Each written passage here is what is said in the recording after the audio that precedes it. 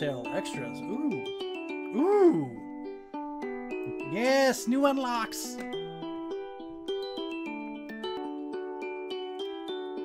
Oh, look, extras down here.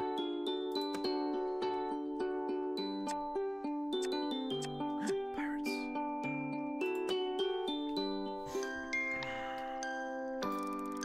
I made my way down the part of the beach where McMurphy told me the shipwrecks were. I'm looking for clues as to what happened here, in case it's useful to my work on the antidote. I don't really know what I'm looking for. I feel a bit like a kid with my bucket and spade digging in the sand. Captain Corn, having fun.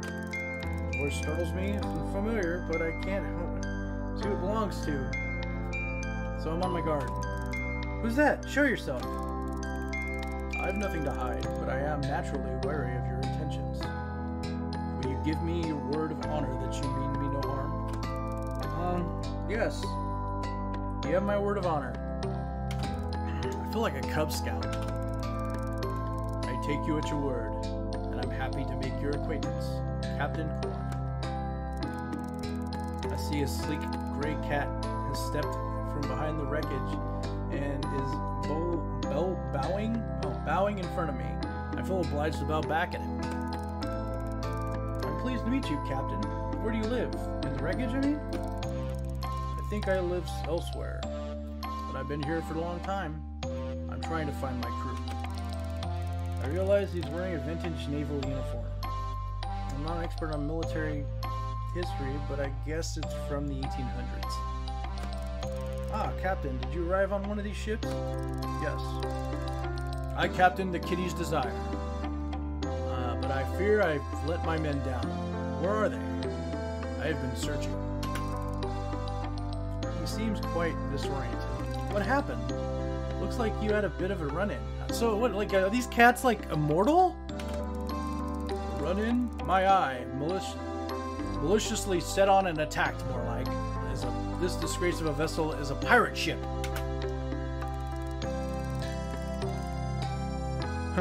Be careful who you're calling names, Karn.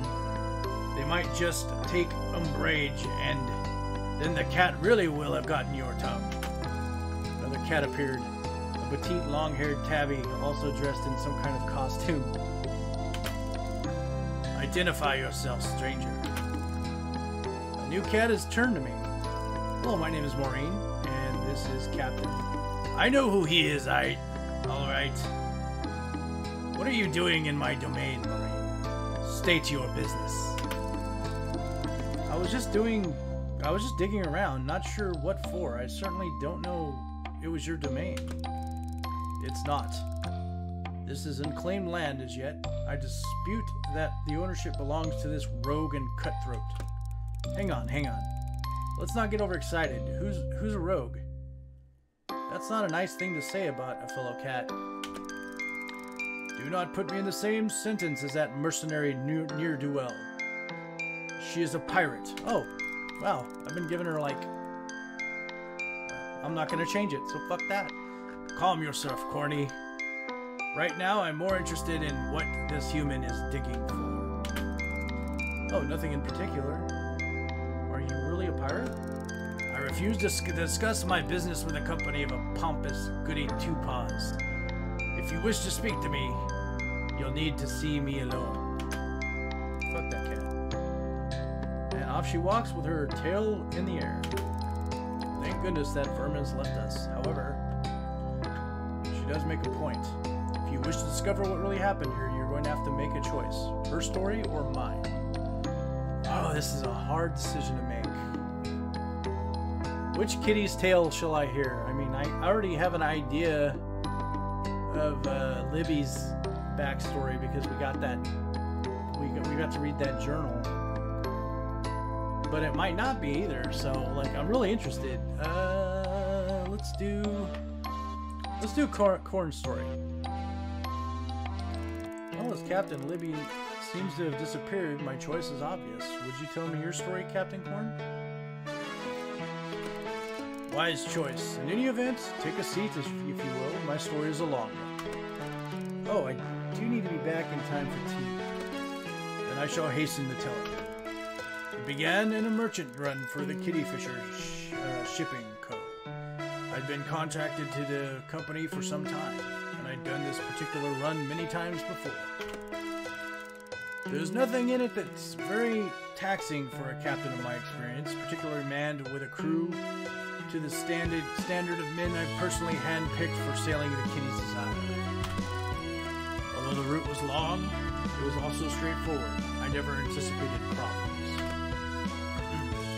However, this trip proved to be out of the ordinary in so many ways. The weather was against us from the start. Freak storms have been plaguing... Oh, I'm listening to meows. Freak storms have been plaguing a normally peaceful sea, and several ships have reported being taken quite far off their usual trajectory. This day was proving to be a blighter. The men were doing everything by the book, as I would have expected from my crew. Tying down and battening the hatches, there was no point in being on deck, so I decided to write my log in my cabin. First I knew of anything irregular, it was an almighty crash that sent us reeling.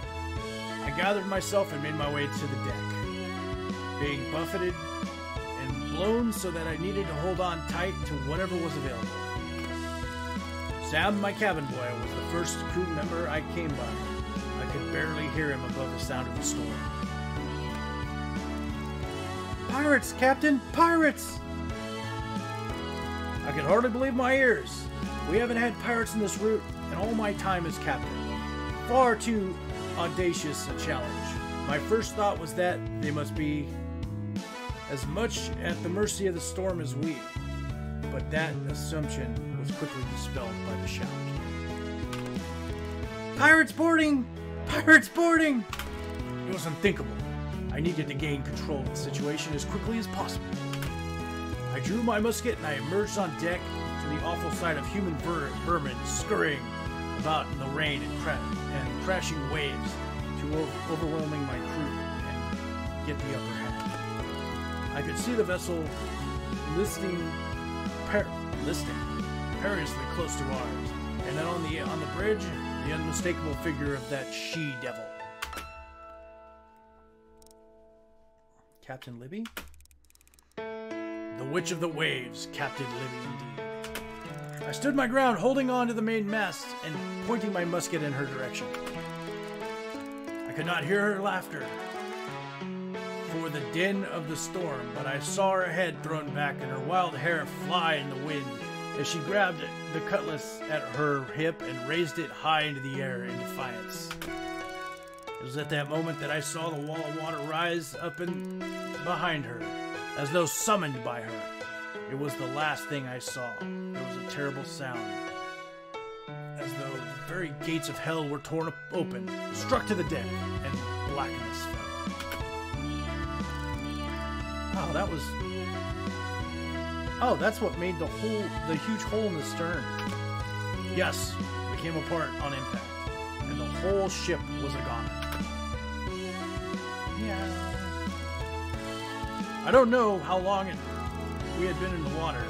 When I regained consciousness, the waters were calmer, and we were drifting on a piece of wood towards a wall of black rock. Sam seemed to be holding me as I floated in the water. "Captain, you're alive. I didn't dare hope." "What happened, boy?"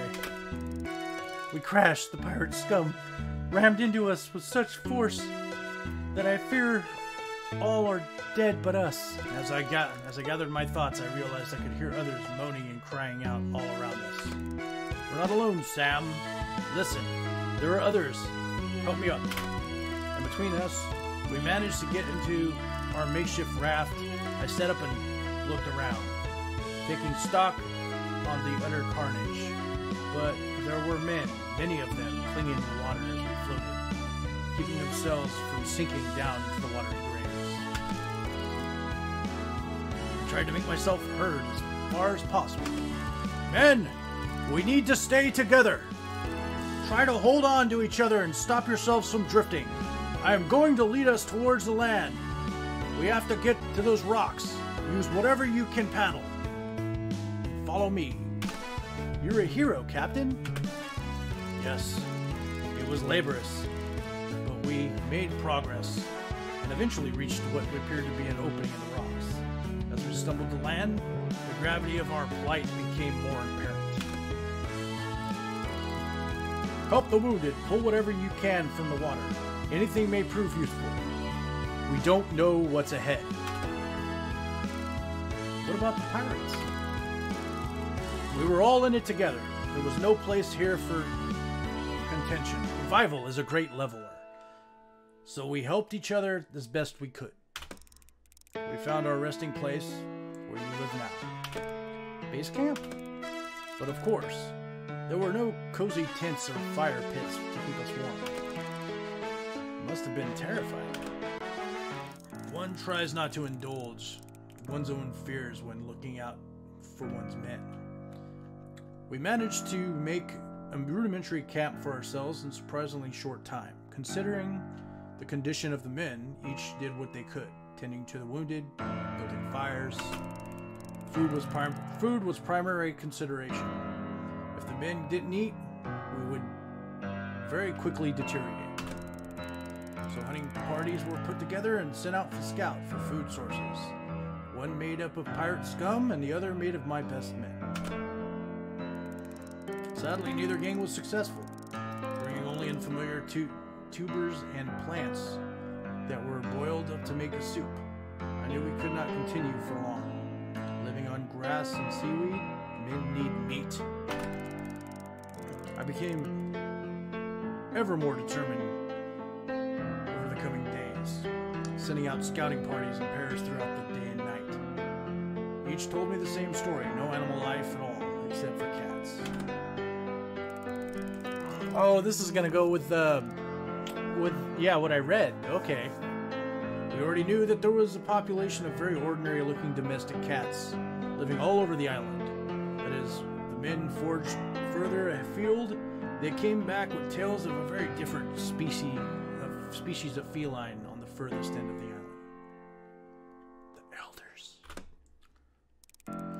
These were larger than usual and very hostile to those who came close. It wasn't long before the pirates began trapping cats and treating them as a food source. Some of the men were even bitten and scratched. It was unthinkable for an officer or a gentleman, of course, but these barbarians didn't seem to care what went into their bellies. They had paid the price, of course, and quite quickly too. The sickness ran through their ranks so expendently that their numbers were halved within days. Most flung themselves from the rocks to their death to escape the hideous plague the cats visited upon them. Some wandered off to the jungle, never to be seen again. I remember one lad, a pirate named Jim, lost his wits and began drawing strange pictures in the sand of half men, half cats. He tried to escape, launching out to sea strapped to an empty barrel. No doubt he perished along with the others. Captain, if you refuse to eat the cats, how is it that you are the way you are? I don't remember too much of the transition, nor anything else apart from what I've told you. I know I was bitten, but I can't remember how. Do you know what happened to me? He looks so small and vulnerable. I just want to cuddle him, but I maintain a respectful demeanor.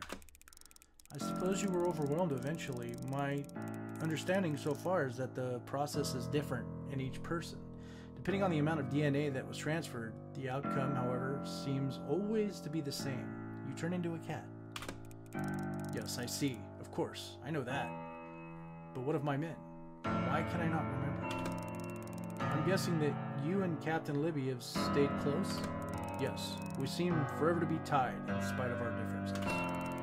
And you must continue to talk about what happened. Your story? The woman never stops telling me. So that memory stayed alive. Anything you haven't deliberately kept conscious fades over time until you lose it completely. I see. I'm sorry, Captain. Well, then I suppose I ought to go find that wretched hag of a cat and listen to her story yet again. Tell each other often, keep it alive, I promise. Help is coming. I'm working on it. I need to go now, but I will be back soon. These cats are older than shit. Breaks my heart to leave these two, but I have to get back to camp before the professor starts looking for me. Wow.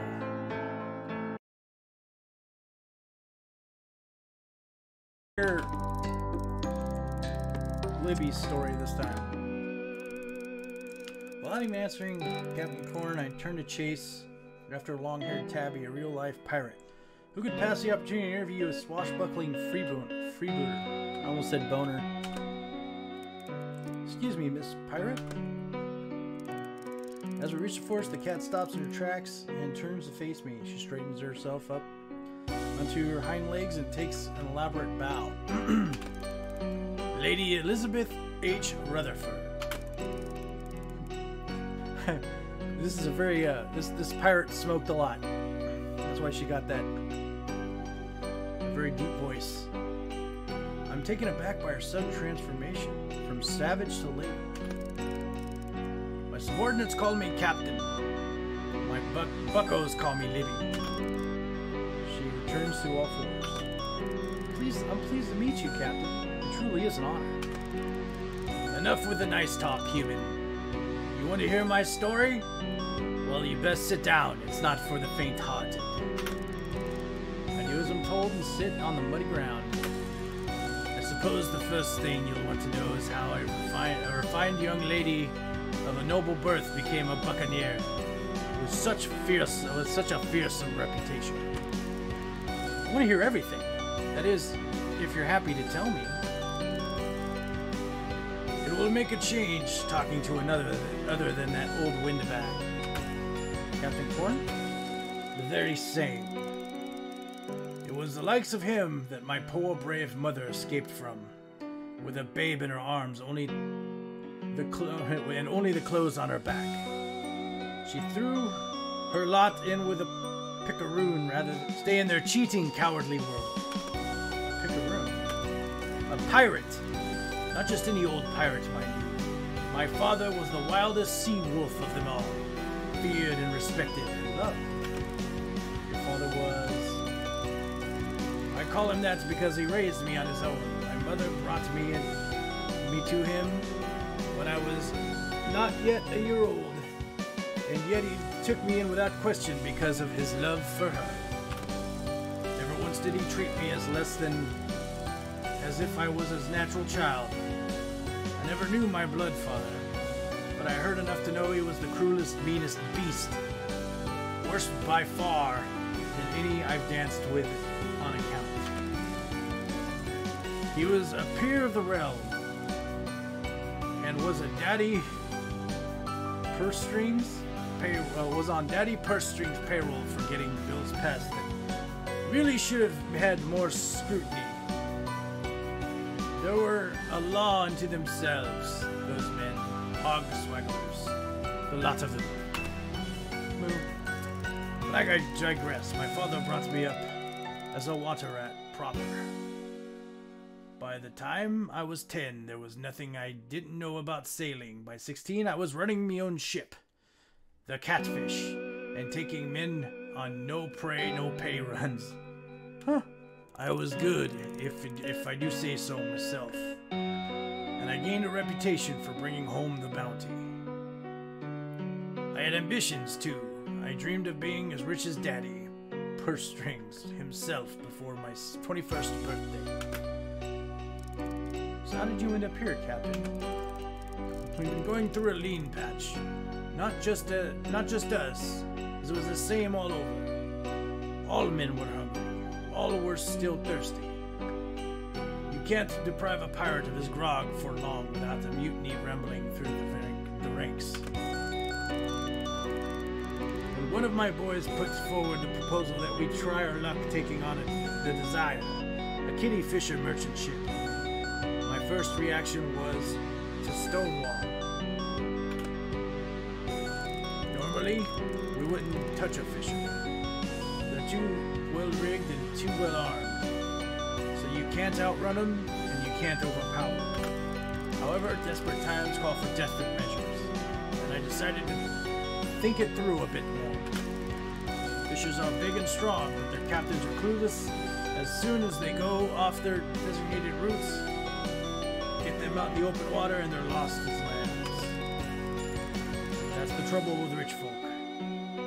They can afford to buy the best vessels, but they don't know how to sail them. Now, I ain't got no problems with Daddy personally, in spite of the company he keeps, but his ships are well stocked, and my men were starving. So it seems only fair we take from the fat and give to the lean. Oh, I put my hand in the air to signify I have a question. Captain Luna gives me an exasperated look. What are you waving at? Sorry, but you keep mentioning Daddy. Who is he? Who is Daddy Purse Strings? Gods. Only the fattest cat of them all. That landlubber had the coin to change the worlds. And what did he do? He invested in creams and powders. Oh, this sounds familiar. He was a cosmetics tycoon? He was an old fool with too much money and not enough sense. Do you want to sit around and talk about things that don't matter, or do you want to hear the rest of my story? I'm sorry, please continue. So, me and Jim, that's my cabin lad, drew up charts and made a plan. The idea was to track the Desire from a safe distance without being spotted. And then when we reached the midway point, furthest from the either way, try to badger her into leaving her path. We use these tactics many times, tire them out, then try pushing off course. If the weather turns bad, so much the better for us. The gods were really on our side. The gods were really on our side on rain day. The heights of summer should have meant calm seas all the way, but no. Thick black clouds loomed over us, darkened by the minute. Ooh, that was a good effect. By the time we were chasing the Desire, I could barely see my own hand in front of my face. I realized the storm had now become our enemy too. Life on the seas has taught me well about wet weather. But this was something else. The sea raged in a lightning flash, and we knew our vessel could not take this battering.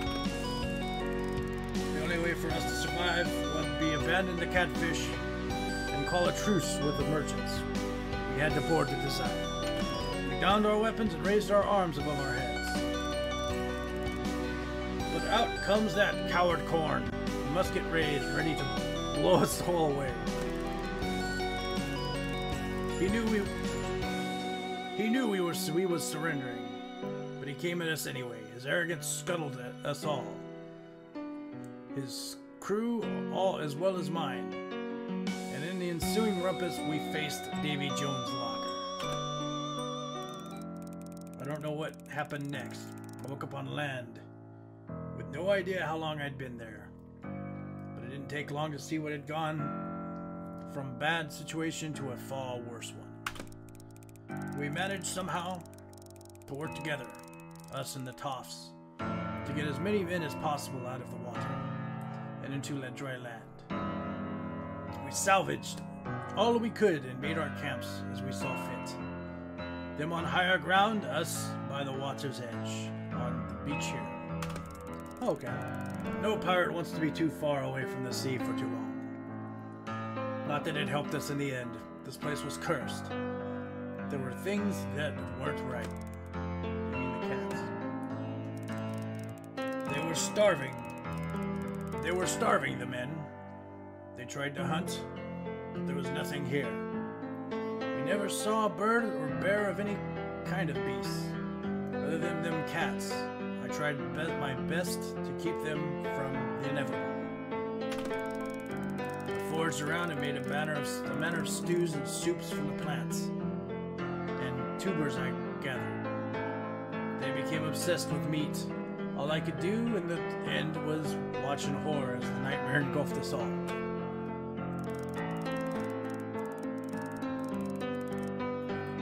Only a few of us didn't succumb. Wouldn't take part in the savagery. Even so, we weren't spared. All it took was one scratch, one small swipe of the claw, and the change began. As the sun shines upon her tiny cat face, it glistens, and I can see she's crying. I'm not sure how to handle this. Ought I comfort her? She is a fearless pirate, after all, even though right now she looks like a little lost cat. I'm so sorry for what happened to you and your crew, Captain. I'm working very hard to put things right. Be patient. I give you my word that all will be restored to how it should be. Like, though, if she restores them, will they be like 100-something years old? I need to go. She's skulking off in the forest, but before she disappears, she half turns. Libby. You can call me Libby. Oh, we're friends. We made a friend.